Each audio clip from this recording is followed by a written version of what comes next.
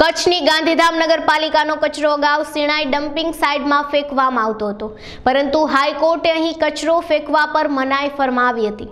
બાદમાં વૈકલ્પિક ધોરણે અંજારની ડમ્પિંગ સાઇટ પર કચરો ફેંકવાનું શરૂ કરાયું હતું। ત્યારે અંજારના નગરજનોએ વિરોધ નોંધાવતા કલેક્ટરે ગાંધીધામ નગરપાલિકાને અંજાર તાલુકાના વાડા ગામની પડતર જમીન ડમ્પિંગ સાઇટ માટે સોંપી હતી।